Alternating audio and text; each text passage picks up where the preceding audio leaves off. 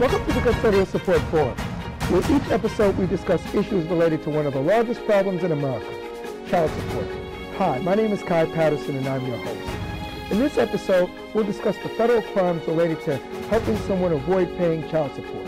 And we're going to show you what legal steps you can take against individuals that help non-custodial parents avoid paying child support.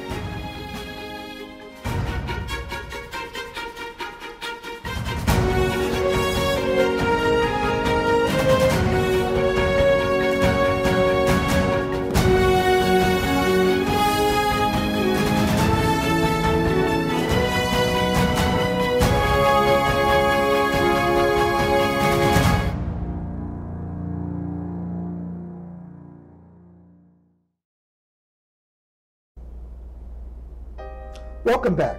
We're discussing issues related to individuals that help non-custodial parents avoid paying child support. To discuss this issue, we have a team of attorneys. We have Alexandra Stremler, who's a family court lawyer with more than 19 years experience in family law. We have Ben Kelson, who's our legal analyst, and we have Samuel Fields, who's a collections attorney that specializes in collecting debts. Welcome. Thanks, Kai. Thank you, Kai. Welcome. How can a custodial parent take legal action against an individual, such as an employer or family member, that helps a non-custodial parent avoid paying child support? Well, the key thing in that situation is that either the employer or the family member of the non-custodial parent is committing some sort of fraud in assisting the non-custodial parent in avoiding paying the child support. Absolutely. So depending on the circumstances, there are a lot of remedies under both state and federal law to assist the custodial parent, but it always depends on the circumstances of that individual case. Okay, let's talk about some of those remedies. Okay. Well, like if you have a vehicle that was transferred, okay, you can look up the chain of title to see when the vehicle was transferred, how much it was transferred for, who was transferred from. If it is one of these situations where the non-custodial parent is just trying to avoid paying child support and moving it to his mom or his aunt or so, this vehicle that's expensive, you're going to be able to find that in the chain of title and be able to file a fraudulent conveyance action or a fraudulent transfer action against both the person the vehicle is transferred to and the non-custodial parent who transferred the asset.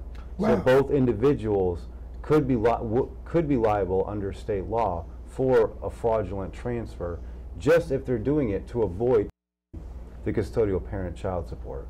Wow. So what you're saying is that when you, in some instances, you have a history that will enable you to track the movement of assets. But what happens if you have an employer who's helping someone hide their income? What actions can be taken there? Well, in that situation, you can put that pressure on the employer, because most circumstances, the employer are doing it because they want to assist their employee. Correct. But once it comes back on them where they could be in trouble with both the Department of Labor, the state tax board, the federal taxes, the federal government with regarding taxes, and the Labor Department, it really changes their tune right away, whether it's more important to help this individual employee or to protect their business. Okay. Can a custodial parent put an employer or family member on notice if they know that that person's actually helping the non-custodial parent pay? Sure. As a practical matter, you pick up the phone and you can call them. Right. And honestly, Mom doesn't want to hear my next call's to the police department. Do something or don't. I mean, you know what's going to happen suddenly? Non-custodial parent is going to be pushed by his mom, her mom. Gotcha. Ben, you specialize in white, I mean, not that you specialize, but you've dealt with many cases in white-collar fraud. Correct. Talk to me. Okay. So it's important that we remember that within the United States legal system, as in with most systems, we have both a civil law legal system as well as a criminal legal system. Correct. One of the things that we've been focusing on mostly in this issue is that of the civil system. The civil system is the one which is imposing these rules and these orders that we've been talking about of child support and enforcement of child support. In this type of a situation, it's an interesting scenario in that it ends up involving both the civil system as well as the criminal system. And you have it in a wide variety of ways. As Mr. Fields has just mentioned, you could be talking about federal authorities, you could be dealing with the state authorities as well, local authorities, simply by changing, playing around with the numbers of salaries and hiding money or paying off the books, as was mentioned before. One of the things that's important to remember is that, one of my favorite judges likes to say, that there are many people who will be out there to give you advice and help you and do things. There's very few people who are going to sit in a jail cell for you. And so it's very important to remember that, as you asked, and as Alex pointed out, notice can be given simply by picking up the phone and saying, I know what you're doing, and my next call is going to be the police. And as much as the mom might want to help out her son, and to keep him from having to pay... Or the custodial parent. I like to be a little more... But I'm saying, in other words, let's say, for example, the non-custodial parent's mom knows what's going on, so as much as she may not want to, as much as she may want to help her son, the non-custodial parent out, gotcha. As soon as she hears that the police might be involved, or the FBI, or the IRS, right? Nobody wants to have the black van with the guys with the little earpieces showing up and picking somebody up. So suddenly that may change her her tune just a little bit, or maybe change her focus of how it is that she would like to suggest to her son, to the non-custodial parent, to handle this matter. And I would point out that tax evasion is a major, major issue. Al Capone was eventually only convicted on tax evasion charges. That's true. So we're not necessarily talking about simply about issues of fraud or things like that. And so therefore, this is something which can be a very, very significant and serious issue. And as Mr. Fields has mentioned, it's important that people realize, and the non-custodial parents realize, that you're better off dealing with it before somebody shows up and puts a pair of handcuffs on you. And you know, another piece that's important is the interstate issue. Correct. And one of the things that a lot of folks don't know is there is a uniform child support enforcement statute, which is a fabulous way of having interstate cooperation with law enforcement. And in fact, if you get an order in one state, even if the jurisdiction is different, the enforceability of that order is going to go to all 50 states. Ben, let's use some specific examples to talk about specific crimes so that we can give our viewers an understanding of how much time a person could be potentially looking at for various crimes. Let's take helping someone hide their income by not reporting their income as an employer. What are we looking at? Well, it depends on what you're talking about. If you're talking about putting somebody down as an independent contractor when they're actually a salaried employee, so then you could be looking at tax evasion or things of that nature. And that again depends on how significant the difference is, and the amounts, that you're talking about, as well as how long it's been going on for. Right. It also depends, as was discussed at length during the first segment, is what exactly is it that the employer knows or doesn't know. Okay. And that's going to go into the aggravated and mitigating factors analysis. And the question that they're going to have is, what did this guy or what did the employer think that they were doing? And the biggest government entity that's going to care about this is the Department of Labor of that state. Right. They're going to care far right. more than any other bureaucracy in the state, because they want their payroll taxes and they want their money. So any employer that the Department of Labor decides they're going to go investigate is going to go through a nightmare. Okay, gotcha. With everything involved, not just with the one employee that maybe he's trying to assist. You're absolutely right. Attention, but with every employee across the board. Right. So that headache would be basically like your restaurant being shut down, where the Food and Drug Administration analyzes the entire restaurant, or L&I analyzes the entire restaurant. None of them want it. Okay. What about illegal transferring of assets? Well, so illegal transfer of assets is an interesting problem, and that would be something that was talked about before, which is things that you can trace. So, for example, if a guy's been driving around in a BMW and transfers that asset over to his sister or his brother-in-law or his mother or girlfriend or whatever it may be, then a person such as Mr. Fields is going to go and look and see what was the chain of custody, the chain of title. Did they pay the full value for that BMW, or did they actually pay $1, or did they pay nothing? Right. And that would be a question as to whether or not that is actually a legitimate sale or meant for the purposes of hiding that asset, at which point the custodial parent would be able to go to the court and challenge that sale and be able to try to seize that asset. But just to jump back to the employers, the more serious thing that an employer would face is the question of paying off the books. And that becomes a much more serious issue than the one of the independent contractor. Okay, right, so paying somebody off the books. Right. So, for example, if you have somebody who's working and whatever their job may be, in general, that particular type of a field should be making $50,000, and they're only showing $20,000. Gotcha. Right. But their hours are 40 hours a week.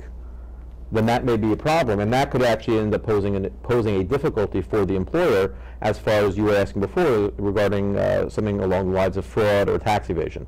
And that's a much more likely situation to cause a problem with the criminal justice system rather than the independent contractor situation, which you were asking about earlier. So somebody could be looking at jail time for doing that. Potentially, but again, it's much more likely in that situation Correct. than somebody who's merely putting somebody down as an independent contractor when in fact they really are a salaried employee. That's really more of a financial issue, which, as Mr. Fields mentioned, is more going to be of a question for payroll taxes than it's going to be an issue of the criminal justice system. Well, this has been very insightful. I think we've now provided custodial parents with steps that they can take against individuals that help non-custodial parents avoid paying child support. Thank you.